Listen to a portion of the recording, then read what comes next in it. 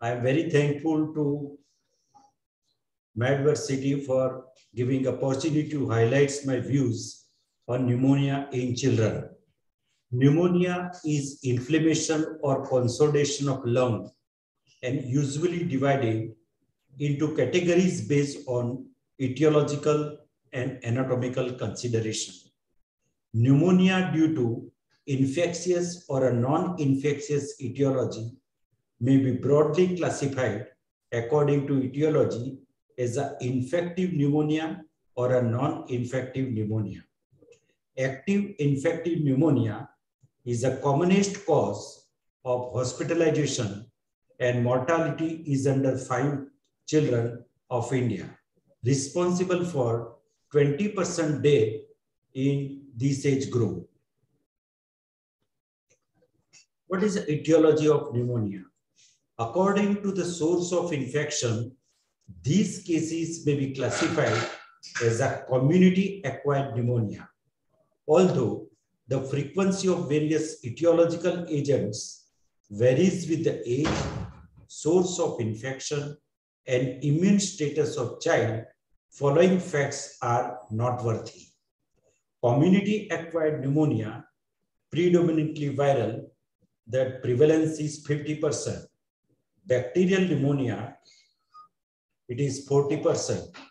Viral pneumonia may be caused by specific respiratory virus. There is a respiratory syncytial virus, influenza, parainfluenza, adenovirus, and is a part of generalized exanthematous illness, that is measles or varicella. Bacterial pneumonia may be primarily or superimposed on a viral or a non-infective pneumonia. Etiology of bacterial pneumonia depend on the age as well as microbial pattern in community as follows. Common cause of pneumonia. Community-acquired pneumonia in newborn, most common is Staphylococcal aureus, E. coli, Klebsiella, and gram-negative beta streptococcus pneumonia. In infant, there's a HEP, Staphylococcus aureus, streptococcal pneumonia, and viruses. In preschool, there is S. pneumonia, S. pyogenes, HEP, and virus. And in school-going, most common, Mycoplasma pneumonia, streptococcal pneumonia, or viral pneumonia. Second group is a nosocomial pneumonia.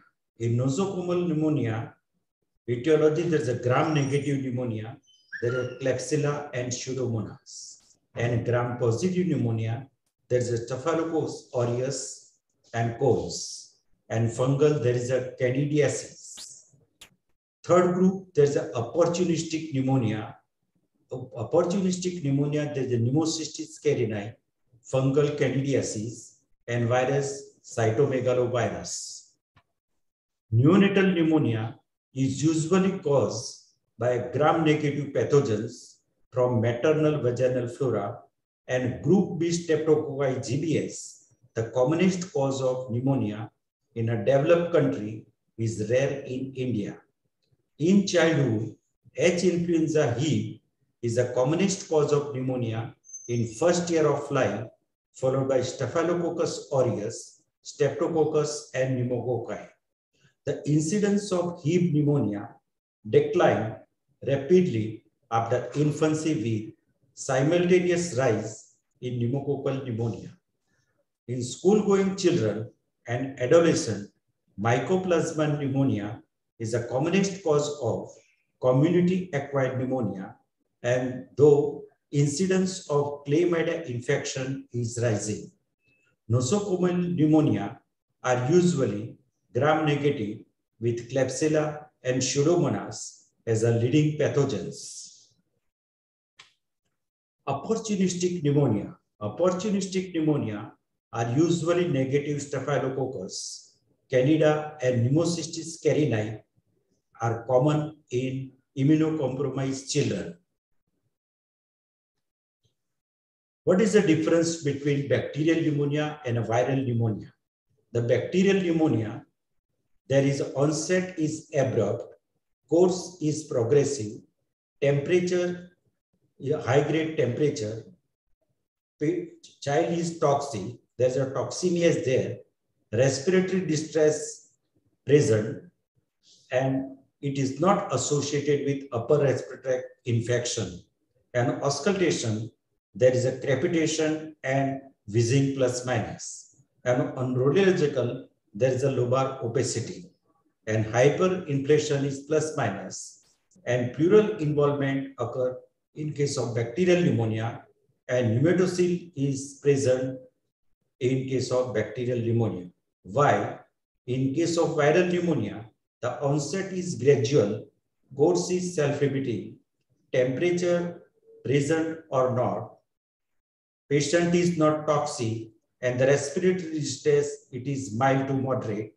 And this viral pneumonia, the characteristic feature, it is associated with upper respiratory tract infection. And auscultation, the wheezing is more common in this pneumonia. On radiology, there is a patchy distribution. There is diffuse infiltrate in a perihilar areas. And there is, in respiratory viral infection pneumonia, there is a, on X-ray, there is a hyperinflation. And there is no pneumatocyst and the no pleural involvement in case of viral pneumonia. Which are the criteria for severe cases? How you decide the severity?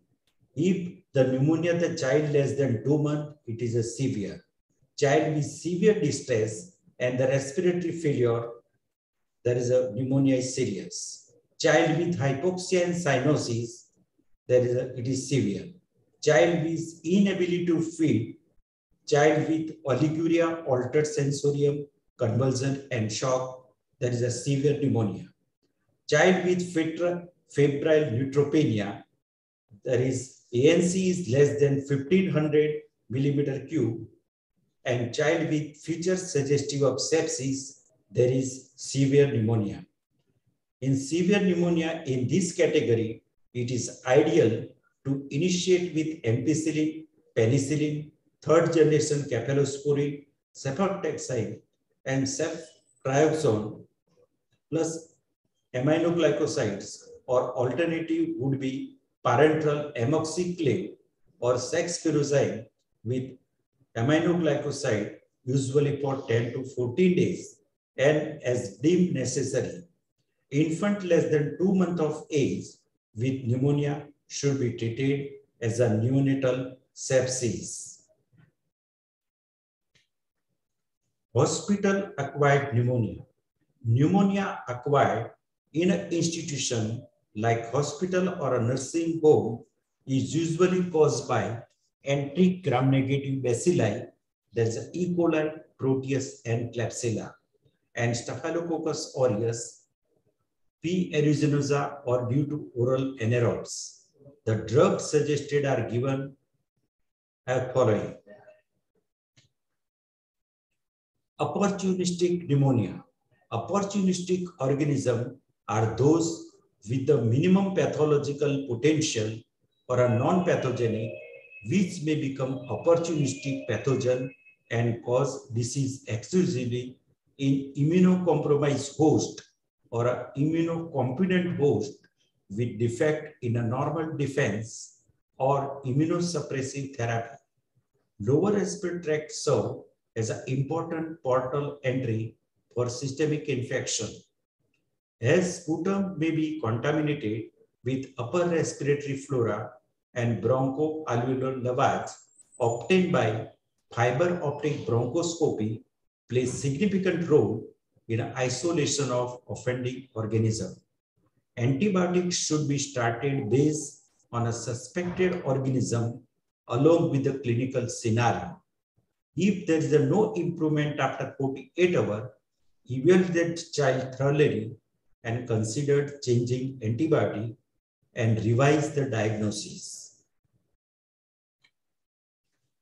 What is the epidemiology of pneumonia?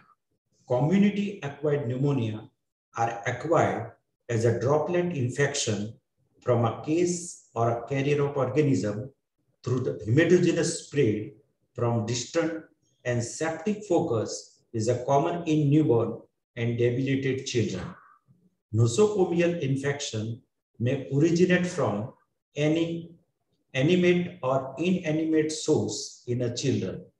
Important risk factor for a recurrent pneumonia in children include there is environmental factors. There is overcrowding, pollution, and passive smoking. Another risk factor pertaining to nutrition, there is a nutritional deficiency in protein energy malnutrition and vitamin A deficiency. And third important risk factor regarding the aspiration, recurrent aspiration in case of cleft palate, gastroesophageal reflux, and bulbar palsy. Fourth, there is in immunodeficiency disorders in AIDS is risk factor for pneumonia. And increased pulmonary vascularity, there is a congenital heart defect. And chronic lung disease, there is asthma, TB, and cystic fibrosis, there is a recurrent pneumonias. Another that is low birth weight and top feeding risk factor for recurrent pneumonias.